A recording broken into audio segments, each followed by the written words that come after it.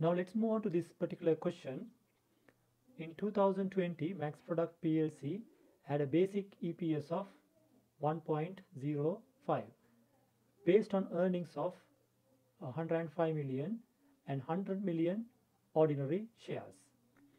At the year end, it also had an issue of 40 million 12% convertible loan, which is convertible in 1 year's time at the rate of 4 ordinary shares for every 5 rupees of loan, and the rate of tax is 30%.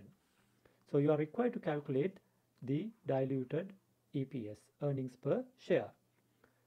So in order to calculate diluted earnings per share, we should first of all identify the profit considering that the loan will be converted into ordinary shares. Okay, so basically we need to identify the profit considering the loan will be converted into ordinary shares. Okay, so thereby we can calculate the diluted earnings per share. Basically, you need to assume what if we convert the loan. Okay, what if we convert the loan into ordinary shares? On that assumption, you need to identify the diluted earnings per share. So once it is converted, okay, once it is converted, okay, once it is converted, there is no obligation to pay interest. Okay, so since there is no obligation to pay interest, what we need to do is we need to add back the interest cost. Okay, so it will be a saving. Okay, so when you add back interest, please remember that the interest is tax deductible. Okay, the interest on loan is tax deductible. Okay, so therefore when you add back, what you need to do is you need to add back interest cost net of tax. Okay, so when you add back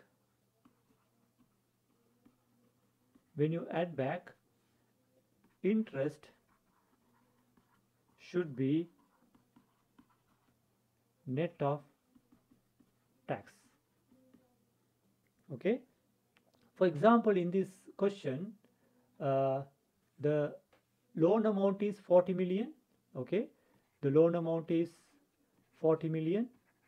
On that, interest cost will be 12%, right? This 12% is 4.8 million. Okay, so you should not add back this 4.8 million. Okay, so what you need to do is this 4.8 million, from this you need to deduct the tax 1 minus T.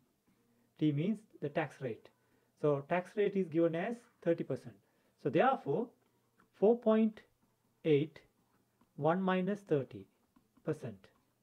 So that will be 4.8 million times 70%. So that will be 3.36 million. Okay, so this is the interest cost net of tax. So this has to be added to the profit when it is converted. Okay, to calculate the diluted earnings per share, what you need to do is you need to add back the interest net of tax to the profit, which is 105. Then we need to calculate the diluted earnings per share. Okay, so accordingly let's calculate the diluted earnings per share.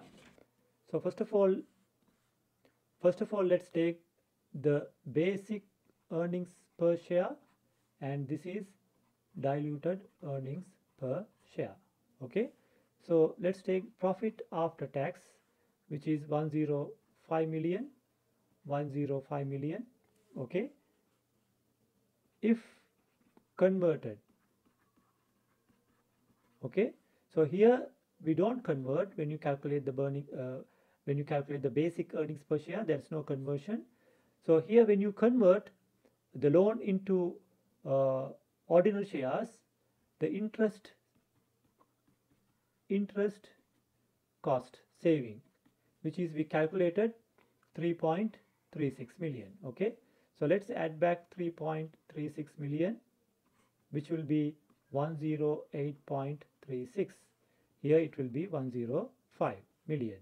Okay, so this is the profit after the interest cost adjustment, and this is before the adjustment, 105. And let's take the number of shares. Number of shares will be 100 million, here 100 million. So if converted, here there is no conversion. Now we are converting 40 million loan will be converted into ordinary shares. Okay, what is the basis? It will be converted at the rate of 4 ordinary shares for every 5 rupees of loan. Okay, so every 5 rupees of loan, will be converted into 4 ordinary shares. So therefore what you need to do is, here 40 million is the loan capital, loan amount 40 million, that should be divided by 5 times 4. Okay, so every 5 rupees of loan will get 4 shares. Okay, so therefore it will be 5 times 40 is 80, 8 times 4 is 32 million shares. Okay, if it is converted, there will be a addition to the share capital of 32 million. So total number of shares will be 132 million. Here it will be 100 million. Okay, so now when you calculate the earnings per share, basic earnings per share, that will be 105 divided by 100, which will be 1.05, which is already given in the question. And here 108.36 divided by 132 million shares. So that will be 0.82. That will be 0.82. Okay, so this is how you calculate the diluted earnings per share. So the calculated diluted earnings per share is less than the basic earnings per share. This is basic earnings per share. So diluted earnings per share is less than the basic earnings per share of 1.05. So therefore the convertible loan is dilutive. Okay, so therefore it should be taken into account when calculating the company's earnings per share. Okay.